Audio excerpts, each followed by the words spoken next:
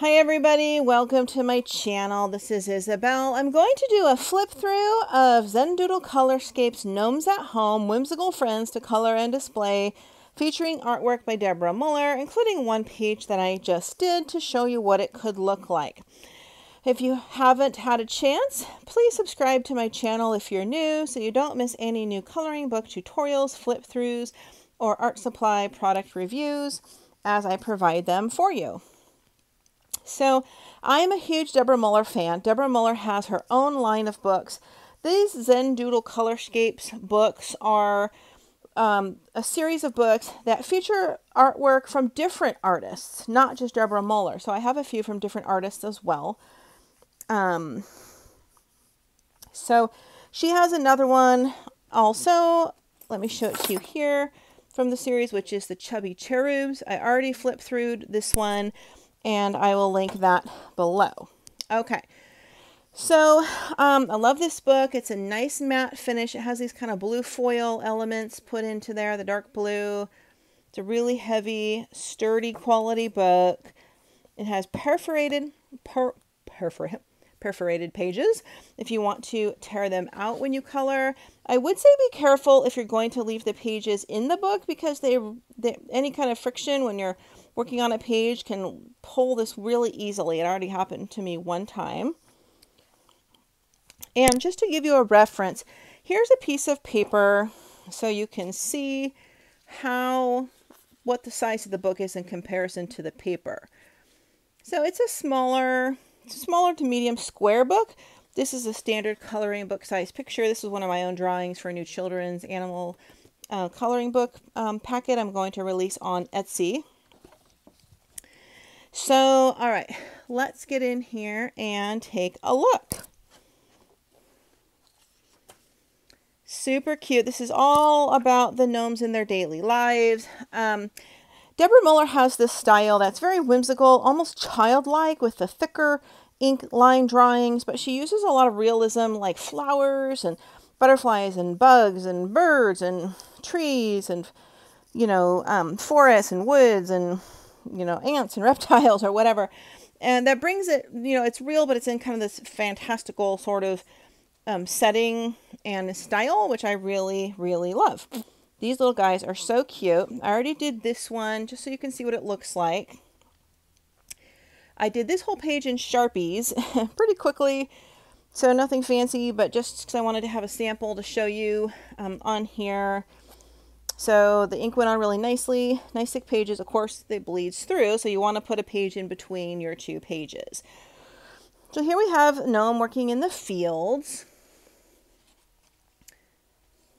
And I'll go through this quickly. I think there might be like 50 pages in here. It seems like a lot. Gnome in the garden. Gnome on the swing. Gnome in the garden. I like the patchwork hat. Mr. and Mrs. Gnome. Gnome baking cookies. Gnome cleaning house. Gnome playing music. Gnome taking a break from cleaning house. Watching the night starry sky. Napping in the barn. Gnome listening to a record player. Gnome exercising. Gnome baking pies. Gnome little houses, mushroom houses, I think. Those are cute. Gnome by the fire, resting his feet. Gnome playing ukulele. Gathering wood for a fire. Sitting by the fire. Gnome barbecuing. Hey, look at my cute little gnome house, kind of a portrait. I really like that one. Gnome knitting. Mr. and Mrs. Gnome tea time. Gnome hot cocoa. Gnome doing laundry. Gnome quilting. Gnome repairing his shoe. Gnome snacking on mushrooms. Gnome churning butter. Gnome wood-fired pizza. Yum. Gnome by fire lantern. I love this one the most, I think, because it shows their whole world. It shows Mr. and Mrs. Gnome. It shows their little house they live in together. It shows what the outside of their whole world and environment looks like in the field with the trees and the cobblestones. This kind of picture would have been a great cover, actually, for the book, colored in. Gnome taking a bath. Gathering eggs. Gnome making a birthday cake. Gnome with bubbles. Gnomes dancing. Gnome heating something over the fire. Gnome napping in the garden. Gnome roasting marshmallows.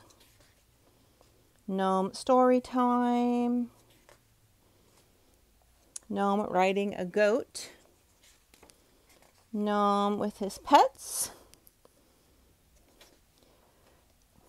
Gnome, sweet gnome, love that. Oh, that's so cute. That one's really adorable. Can't wait to do that one. Gnome's fishing. Don't know what's going on here. Sorry this is so fast, you guys. There's a lot of pages here.